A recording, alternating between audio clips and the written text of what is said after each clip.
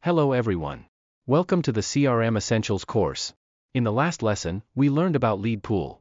In this lesson, we will be learning about customers. Let's take a look at customers. We use F1-3 to represent the identifier of this feature set, customers. In the glossary, customers refers to individuals or organizations that have a relationship with a business or company. Once the true identity of a lead has been verified, the lead can be converted into a customer. Like leads, we may move customers that we're not currently following up on into the lead pool. During the process of contacting customers, you may discover multiple opportunities, some of which may lead to a deal. We will discuss these opportunities in the upcoming classes. You can see that the leads pool includes the following main features. Search customer, add customer, view customer details, edit customer, archive customer, and move to customer pool. We will use Xmine to draw the data structure. We can duplicate the content drawn in the previous lesson. Name it F1-3 Customers.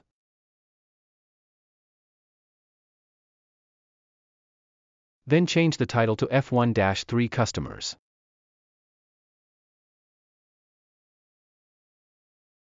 In the basic info section, we will add a customer tags item. This item is used to differentiate between different customers, for example, industry scale, profitability, and so on.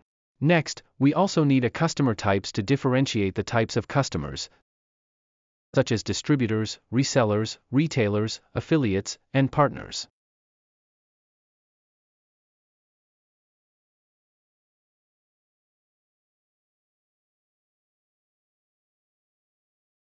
Then add an industry field. In the status info section, we will change lead status to purchase count, used to track the number of purchases by the customer. Then add not purchased and count subitems. We do not need customer purchase intent. This can be replaced with tags and customer levels. Add a customer intent item. Its subitems are basic, silver, gold, and diamond.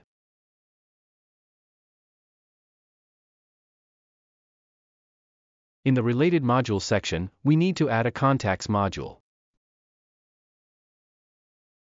Then there is the orders module, which is associated with this customer.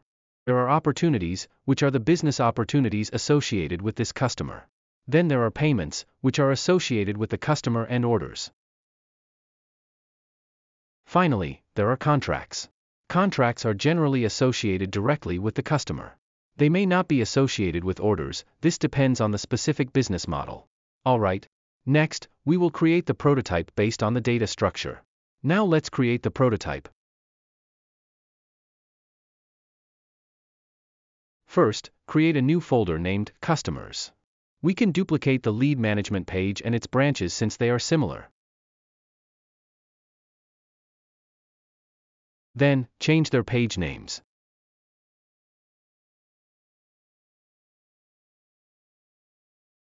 Change the title to Customers. Delete lead status. Change the label to Customer Level. Then change the options to Basic, Silver, Gold, and Diamond. Rearrange the elements.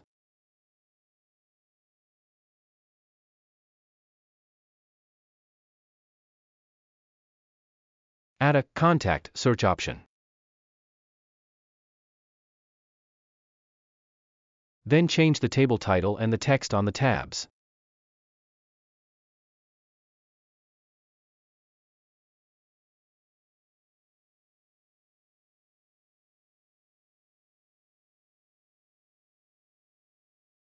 Remove the Move to Lead Pool button.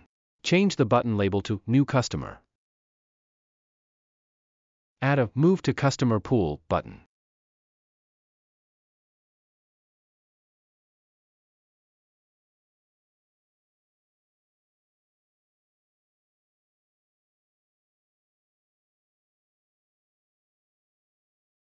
Then ungroup the table rows. Change one table header to Customer Level and modify the content of the table rows.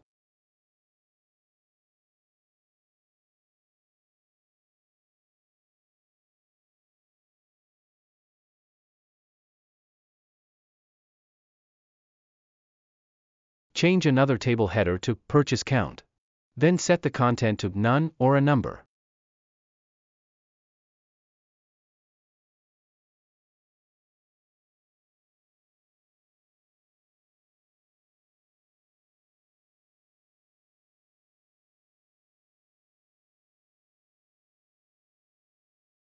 Go to the New Customer page.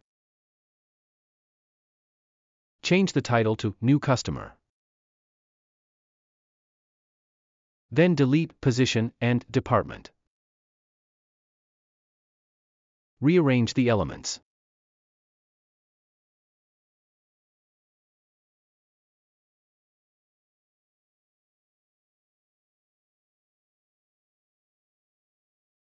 Create a drop-down list for Customer Type.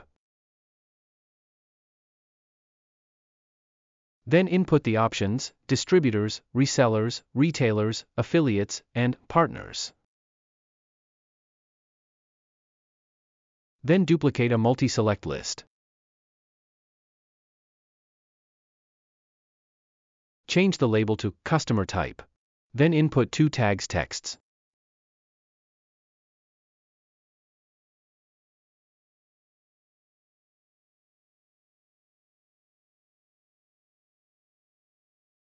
Then drag in a rectangle.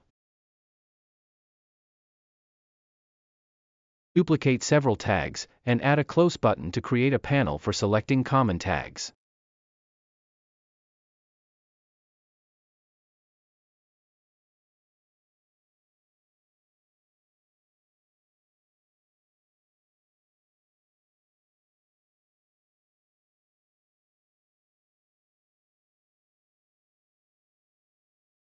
Create them as a dynamic panel.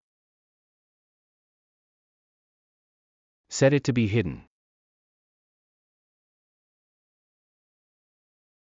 Select the Add button, add a click interaction, and show the dynamic panel. Check Bring to Front. Select the Close button. Add a click interaction and hide the dynamic panel.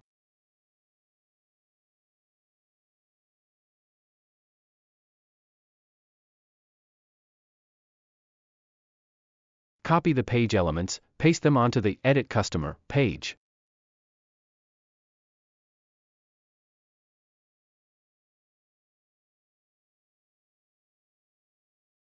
Delete the pasted 2 buttons and use the original buttons, as these buttons have interactions set. Then input content in the required fields. Modify the title name. Go to the Customer Details page. Change Lead Status to Customer Level. Add a Purchase Count.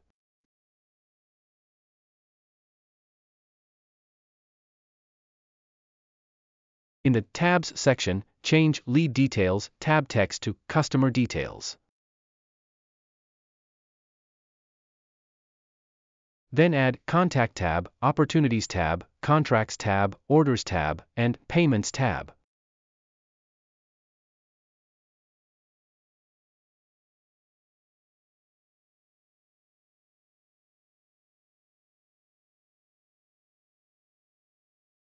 Since these tabs involve content from future lessons, we will create their content in the upcoming lessons.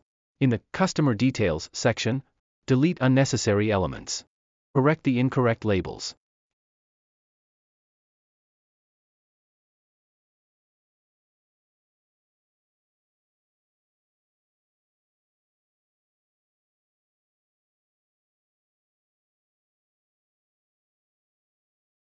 Add a customer type and customer tag.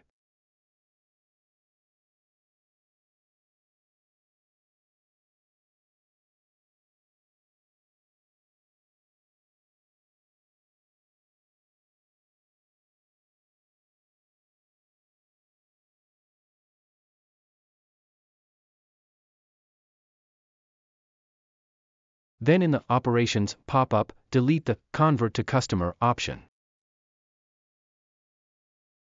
Change the option to Move to Customer Pool.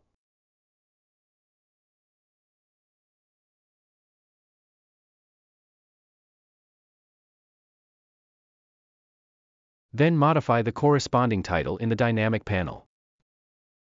Keep the other content unchanged. Next, let's modify the interactions. Go to Customer Management page. Select the customer name, change the open page to Customer Details.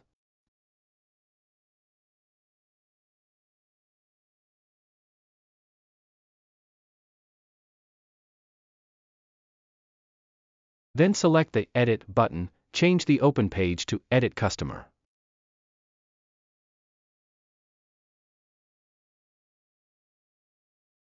Modify the page name.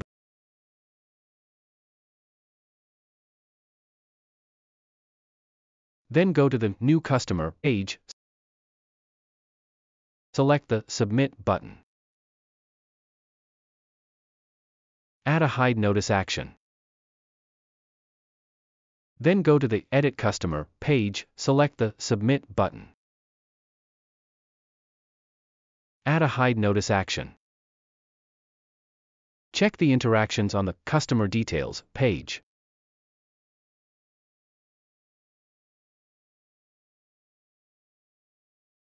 There's no need for modification.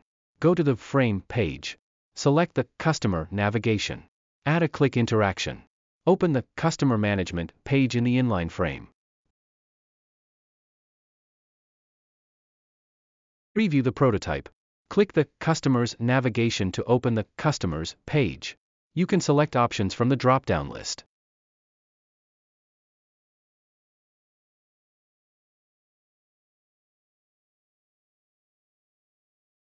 You can switch tabs.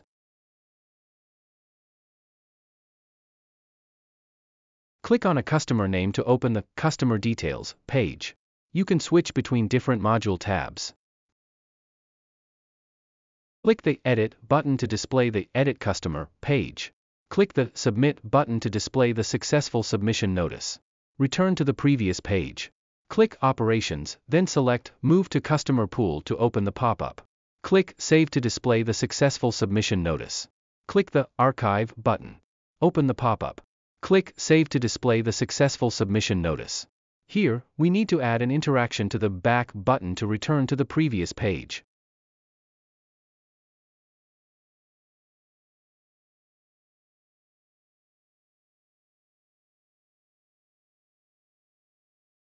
That's all for this lesson. If you have any questions, please leave me a message. Thank you for watching. If you like my video, please subscribe to my channel, give me a like, and share with others. Thank you.